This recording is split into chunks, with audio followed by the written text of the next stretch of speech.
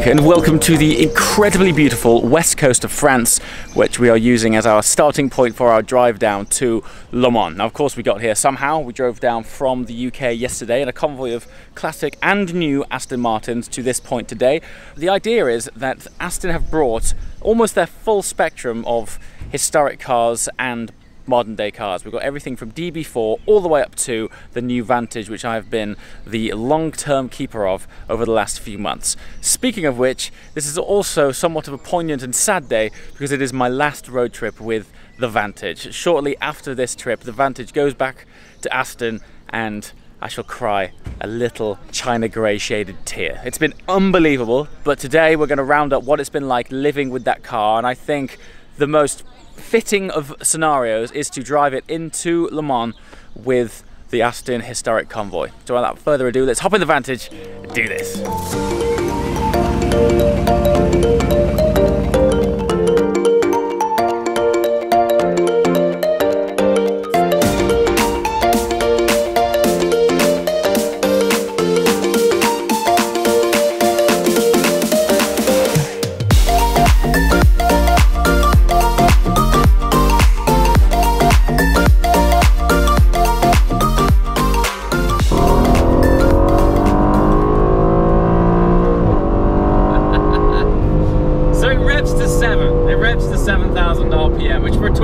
Turbocharged, substantial 4-litre V8 isn't bad at all. So what's it like? What is it like to live with the all-new Aston Martin Vantage? Well, of course, it's obviously awesome. But I want to touch on a few things that, for me, are a little bit confusing, which is actually where this car sits.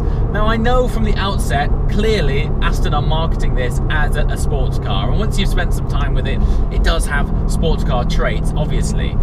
But for me, where it's a little bit confusing, which is an element as to why I think this is now Aston's best car, is the fact that it is as good, if not a better GT than their DB11. Now hear me out on why I think this is. So the DB11 has back seats, okay, but they are so small that I really don't think anyone's going to really use them, and if you are, they're never going to be for any length of time.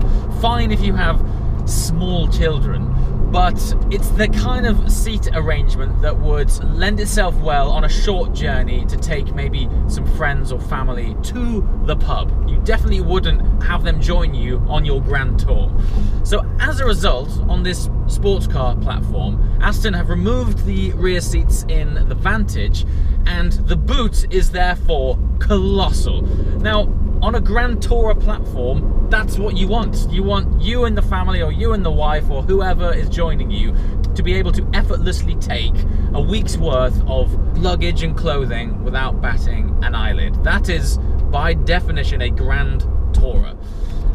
This car, having spent just over 2 months with it, does it way better than the DB11, which is why I'm like, where does this car sit? Because on the one hand, Aston are marketing it and positioning it as their sports car, but when you live with it, it has a much more of a GT feel about it. The other thing is the fact that it doesn't have a twin clutch gearbox. Now, for those of you guys who watch this channel regularly, I know I go on about this all the time. I'm not talking about this now because it's a problem. I'm talking about this now because it is a defining characteristic as to how a car feels when you drive it. Now, the DB11, which is clearly Aston's Grand Tourer, also has a more conventional 8-speed automatic gearbox, which this car also has.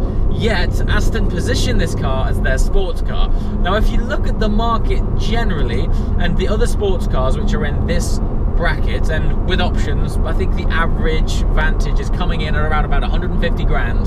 You're looking at things like 911 GTS or potentially 911 GT3, McLaren 570S and 570 GT, Audi R8, even AMG GT, which this car shares the same engine from. All of these cars are very much defined as sports cars, and therefore all have very razor sharp twin clutch gearboxes. The interesting thing is, this car is positioned as Aston Sports Car. When you get in this car and you realize that Aston Sports Car still has a conventional 8-speed auto, there's something about that does detract from it being a more pure sports car. Not saying that that's right or wrong. In fact, I'm impressed that Aston have brought something to the sports car market that does offer something different, because in this day and age that's quite hard. But equally, you approach this first and foremost before you've ever driven it as a sports car, and I don't think it is as sporty as you guys might think. Once you're in it, this thing crunches miles wonderfully. What this thing does now do is blur those lines between sports car and GT car so much that it is such a complete package that you could daily this thing no problem. In fact, it would be a joy. And then when you do eventually reach that wonderful driving road, you just want to give it maximum attack, this thing suits that. It's your perfect daily driver, but then when you want to, it can switch into a bit of an animal. Nothing crazy, but just a nice, sophisticated, grunty daily. And for that, I think Aston have done a really good job of setting themselves apart from the rest of the sports car pack.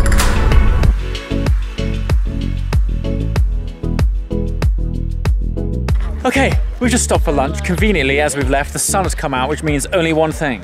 It's time to swap to the V8 Volante. Check out the detail on this thing as well. It has open pore wood inside the car and on the inlays, like so, which I guess you would class as sort of standard procedure. However, behold, the rear sculpture of the seats, also featuring this open pore wood, is absolutely stunning. Isn't that great? Okay, we're in the V8. There is, by the way, only V8 versions of the DB11 of Volante. No V12s as of yet. However, to make this occasion even more special, well, that too is also a V8 with a more conventional coupe, we're also going to be in convoy with the DB6 Volante, which James is in, and a DB4, no less. The car that James is in is valued at about is it 1.5 million, James? £1.5 million. Cool. No stress, dude. Yeah. So, needless to say, the convoy is special, and the idea is, when we stop for petrol shortly, we're going to be jumping in that DB4, which I'm incredibly excited about. Lead the way, Squire. Okay. Tally hair. Tally hair. What an awesome day. And this is actually the first time that I've driven a V8 version of the DB11. My good friend and familiar face, Paul Wallace, tells me that it is one of his favourite cars. So this will be interesting. I guess with it having 8 less cylinders, it's obviously a lighter and I guess arguably better balanced car. We shall see. Let's get on the road in this ridiculous convoy. We also have a DB6 coupe behind us as well, so yeah, there's definitely been worse afternoons.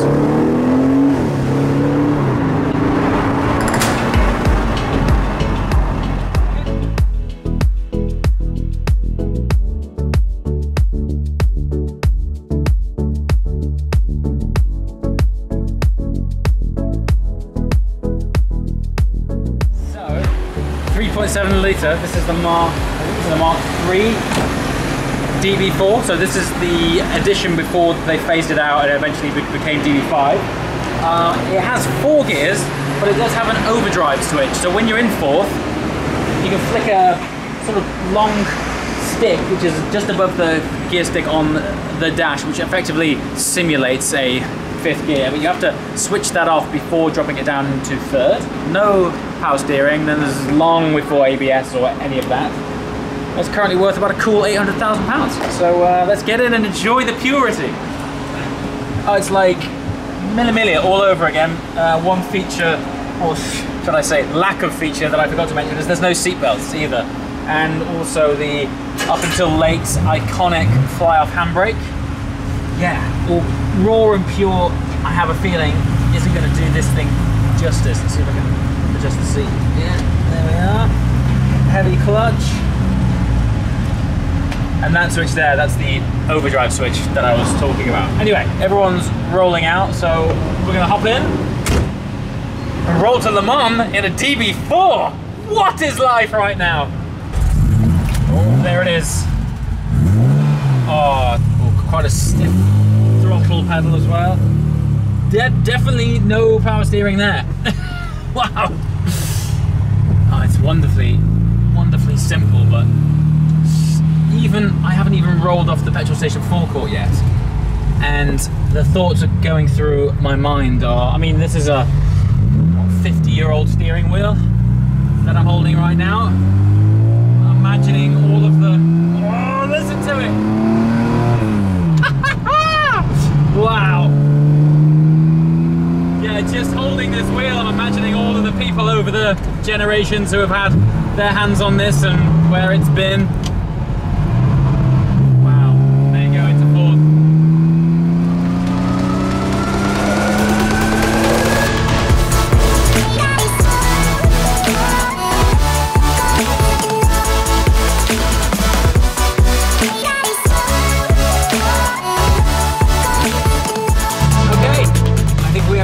At our glamping destination. I've been promised big things by Aston Martin, particularly Kev, who runs the show, seems to be pretty excited about things. They've been playing their cards very close to their chest, not telling us what's going on. But I can already see very posh tents in here, and it's like a stone's throw from Le Mans, so it's perfect. So we're gonna go and line up all our cars near the tents. There goes the DB6. Our original Vantage is behind us. I can already smell a substantial barbecue cooking. This is awesome. Anyway, let's go check out camp. Look at this. There's a lot of tents. It's nice. There's about 43 tents. 43 tents. Yeah. And on your left here is your state-of-the-art built-up. So this is our shower area. Number one straight on your right here. Okay. And basically it's the next one along. Ideal. Look at that. You've got a little welcome pack inside. You've got an itinerary letter. So this is my domain for Le Mans. That's right. I'm very excited about this. That's right. I can already see through the netting. We've got proper beds sorted out. Gorgeous, yes. You've got a proper mattress, so it's all the convenience that you would have in a flat, almost. Okay, check it out. Wow! Look at the size of this place. This is so cool. It's awesome. Yeah, it is awesome. So big inside. So here we are, inside our Uber tent. It's colossal. I mean, I knew it was going to be remotely posh, but I didn't realize they would be so big. We've got our racing guest packs. Oh, check this. How posh is that? Leather. God, it smells like the inside of their cars. It's incredible. So, passes for the weekend. Here we are. So this is the one. This is our glamping pass. I'm going to need this on me when I'm on site here. This is a wristband to access 24 hours and grid walk. That's what we like to see. To get access on the grid is super exciting. And I mean, look at the presentation. They even have this tiny little clip here to keep it all in place. I believe this is a guest for when you're in the hospitality of Aston Martin. Oh, look at that little embossing there. Wouldn't go amiss. And then something else. Super Season Guide 2018-19. Yes, I forgot. It is the Super Season. So, for those of you guys who don't know, Le Mans was only raced once per season, but the Super Season spans both 2018 and 2019, and the idea of racing Le Mans twice is that they get to finish at Le Mans, because Le Mans, as part of the WEC, or World Endurance Championship, is the biggest race, and it's been the idea of the organisers that they would always like to finish it on the biggest race. So they've decided to do Le Mans twice in one season, even though it crosses over 2 years, hence Super Season 18-19. Okay, we have one more. Look at the goodie bags are flowing. I don't know what this is. This is big and it's heavy. Do you remember that scene in Jurassic Park where the kid's playing with those night vision goggles and the guy in the front's like, are they heavy? And the kid's like, yeah. He goes, then they're expensive, put them down. Every time I pick up something that I don't know what it is and it's heavy, I always think of that. Moment of truth, is it? Oh, wow. Look at this. Oh, it's like I guess, a 3D printed map of Le Mans. 24 Hours of Le Mans Edition 2018 Aston Martin Racing. It's stunning. Wow. That's going straight in the man cave. Anyway, I'm going to put this heavy thing back in its box, but now I have to go and get accredited, and then I shall probably show you around this resplendent barbecue environment.